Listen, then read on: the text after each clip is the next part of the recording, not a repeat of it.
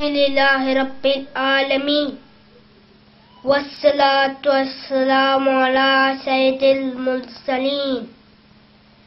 Amma ba'd. Fa'auzu billahi minash shaitanir rajeem. Bismillahir Rahmanir Rahim. Please recite after me. As-salatu wassalamu alayka ya Rasulallah.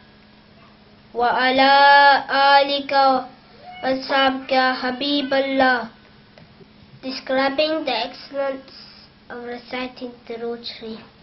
Amir Ahl Sunnat Hazrat Alama Maulana Muhammad Ilyas Attar Qadri Razvi Damat Barakatum Al-Aya, the lover of Allah Hazrat, the founder of dawat-e-islami. Quddus of saying of Mustafa sallallahu alaihi wasallam in his booklet Ziyad Durood Salam. The one who recites Durood Sharif 1,000 times on me daily will not die until he sees him placed in heaven. Sallu ala al-Habib sallallahu alaihi wasallam. The name of our Prophet is Muhammad sallallahu alaihi wasallam. The meaning of the word Muhammad is the praised one. We are Ummah nation and followers of Muhammad sallallahu alaihi wasallam. Muhammad sallallahu alaihi wasallam is a prophet of Allah Almighty.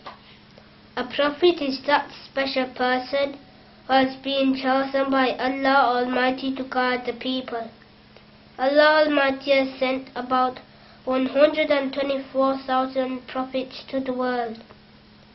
The first prophet of all is Adam alayhi wasalam. The last prophet of all is Muhammad sallallahu alayhi wasallam.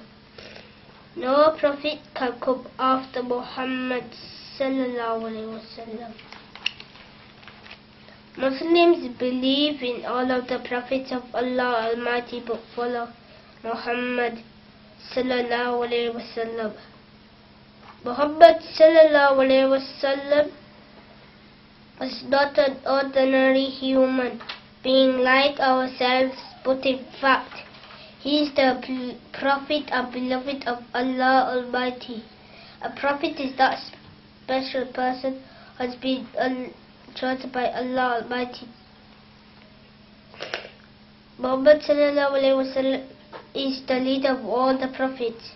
Muhammad sallallahu alayhi wasallam is far greater and better than any other creations ever created.